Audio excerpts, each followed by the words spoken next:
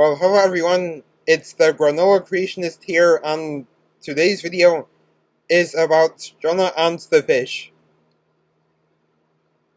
The record of history of Jonah and the Fish is an event in history where a man named Jonah was swallowed by a great fish due to his disobedience to God's command. Jonah was commanded by God to go to Nineveh and warn the citizens of Nineveh about where their wickedness will lead them. Let's view Jonah 1:1-3. Now the word of the Lord come unto Jonah, the son of Amittai, saying, Arise, go to Nineveh, that great city, and cry against it, for their wickedness is come up before me. But Jonah rose up to flee unto Tarshish from the presence of the Lord, and went down to Joppa, and he found a ship going to Tarshish. So he paid the fare thereof, and went down into it, to go with them unto Tarshish from the presence of the Lord. Jonah 1:1-3 KJV. God was commanding Jonah to go to Nineveh and warn them about where their wickedness is leading them.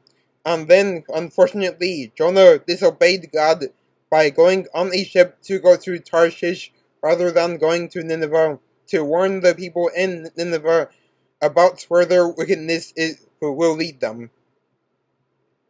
Well, that's your Jonah 1:4-6. But the Lord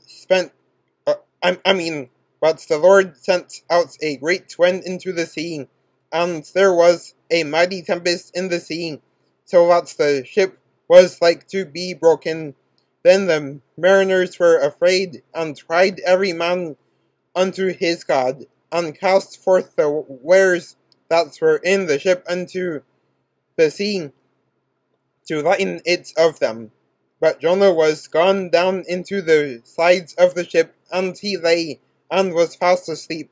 So the shipmaster came to him, and said unto him, What meanest thou, O sleeper? Arise, call upon thy God, if so be that God will think upon us, that we perish not. Jonah 1:4-6 KJV. Due to Jonah disobeying God, a great wind into the sea was sent out by God. After this, the mariners were scared, and during that storm, Jonah was fast asleep, and then one of the mariners woke Jonah up, and then told him to call upon his God. Now let's see Jonah 1:7-9. And they said every one to his fellow, Come and let us cast lots, that we may know for whose cause this evil is upon us. So they cast lots, and the lot fell upon Jonah. Then said they unto him, Tell us, we pray thee, for whose cause this evil is upon us. What is thine occupation? And to whence comest thou? What is thy country? And of what people art thou? And he said unto them, I am an Hebrew, and I fear the Lord, the God of heaven, which hath made the sea and the dry lands. Jonah 1:7-9 KJV. Next, the people on the ship decided to cast lots to find out next, the people on the ship decided to cast lots to find out the cause of the evil upon them, and the lot fell on Jonah. And then the people on the ship asked Jonah several questions. Now, let's see Jonah 1:10-15. Then were the men exceedingly afraid, and said unto him, Why hast thou done this? For the men knew that he fled from the presence of the Lord, because he had told them.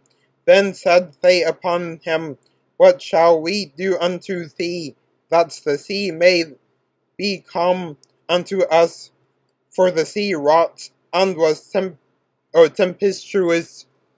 And he said unto them, Take me up, and cast me forth into the sea, so shall the sea be calm unto you. For I know that for my sake this great tempest is upon you. Nevertheless, the men rowed hard to bring it to the land, but they could not. For the sea wrought, and was tempestuous against them. Wherefore they carried unto the Lord, and said, We beseech thee, O Lord, we beseech thee, let us not perish for this man's life, and lay not upon us innocent blood. For thou, O Lord, hast done as it pleased thee.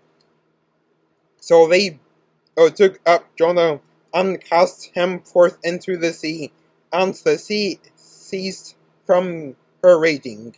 Then the men feared the Lord exceedingly, and offered a sacrifice unto the Lord, and made vows. Jonah 1:10-15 KJV. Okay, so Jonah asked the people on the ship to throw him into the sea, and then the men rowed hard to bring the ship to the land, and they failed to do so. And then they cried out to the Lord, and after that they threw Jonah into the sea. And then after that the storm ended, and the men developed a fear of the Lord, offered a sacrifice to the Lord, and made meaningful vows. Now let's see Jonah 1:17-2:1.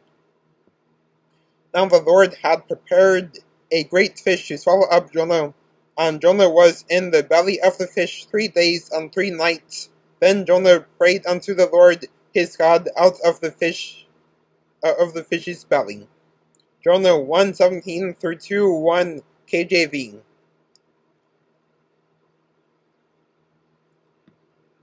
What happened here was that Jonah was swallowed by a great fish, and then Jonah was in the belly of the great fish for 3 days and 3 nights.